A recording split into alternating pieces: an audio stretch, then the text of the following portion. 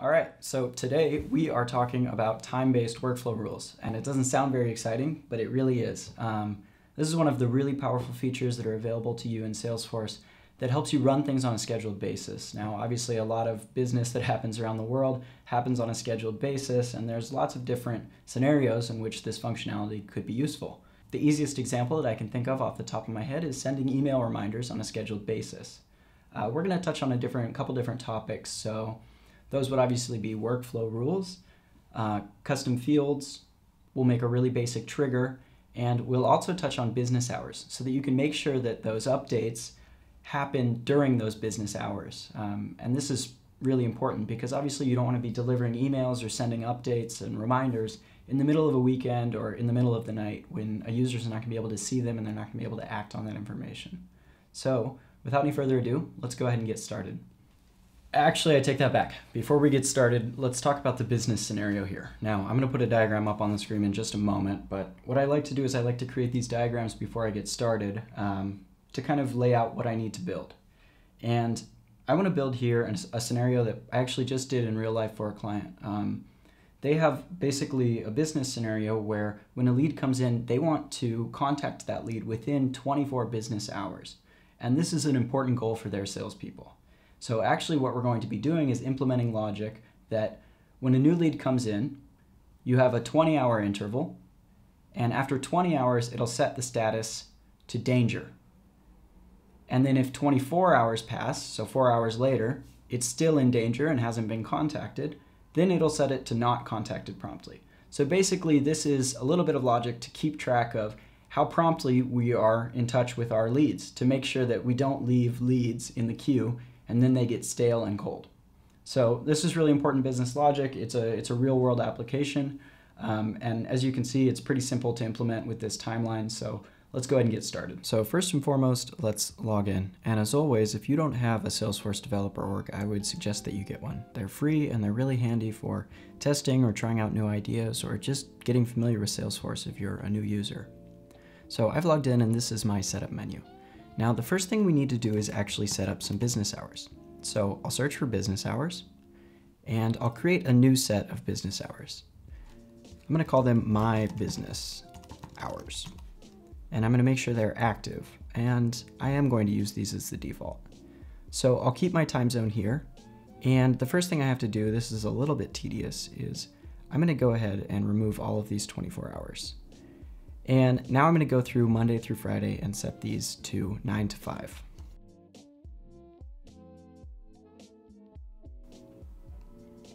Okay, so now I've set those values the way I want them. I'm going to go ahead and save.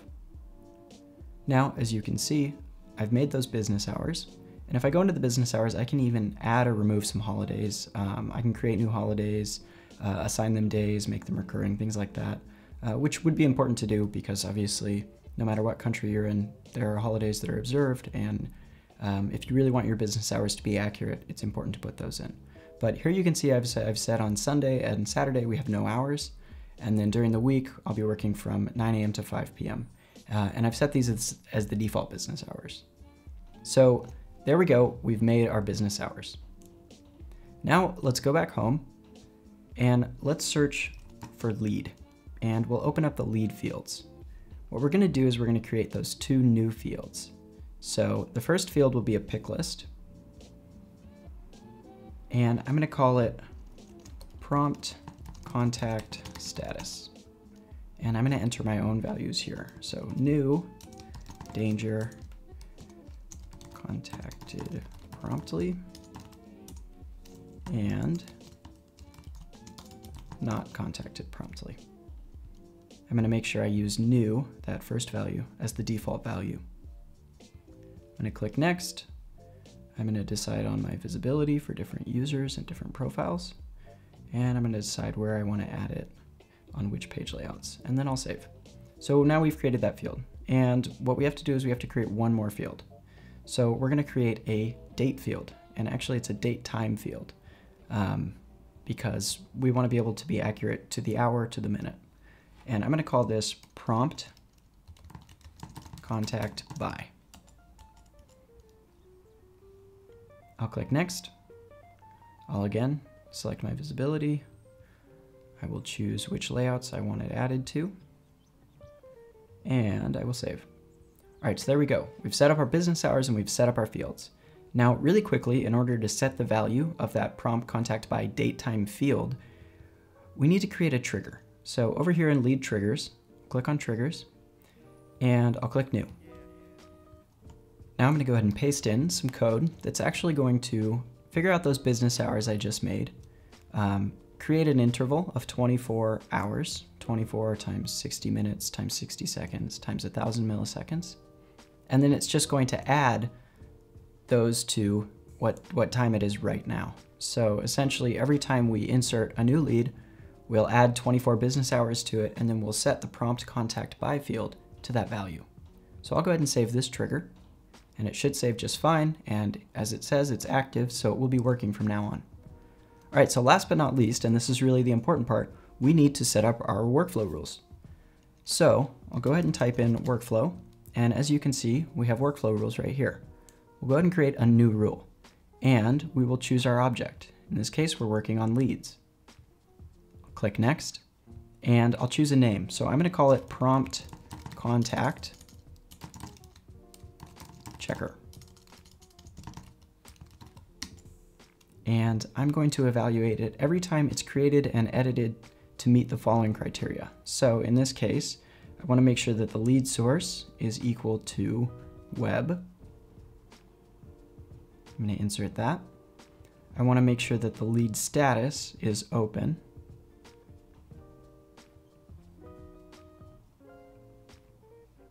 And I want to make sure that, last but not least, that prompt contact status is either equal to new or danger, because we only want to run it on records that haven't already become contacted promptly or haven't already gone over that 24-hour threshold.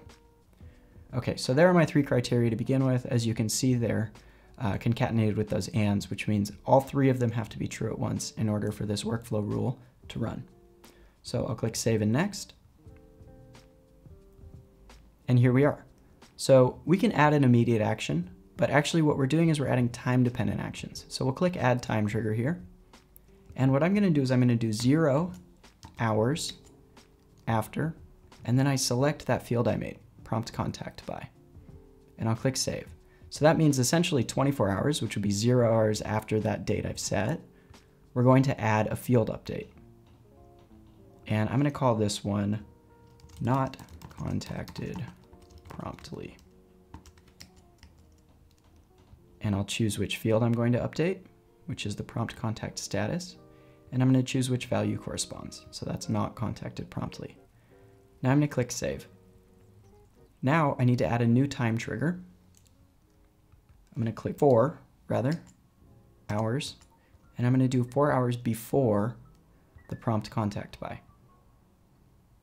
I'll hit Save. And now we have to follow that same process where we add a new field update.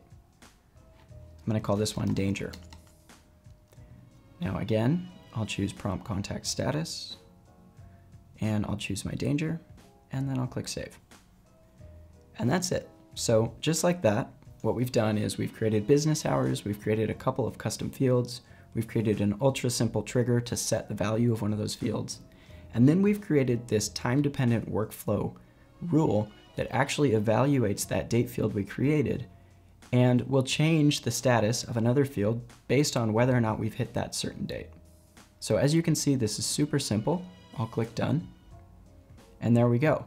Everything should be up and running. All we have to do is activate. And there we go. If you wanted to edit this or add more functionality, you need to deactivate it first, and then you can go ahead and edit it. But other than that, that's all it takes. And as you can see, it's a very simple, very quick process. This is a really flexible, really interesting solution that can be used in many different ways. So I hope you go out and give this a try. Maybe set it up within your organizations for you admins and developers out there, and see what you can do with it. I want to thank you guys for watching. If you found this video useful, go ahead and subscribe or give it a like. I'll be creating more content like this, of course, every week. And yeah, that's all. Thanks a lot.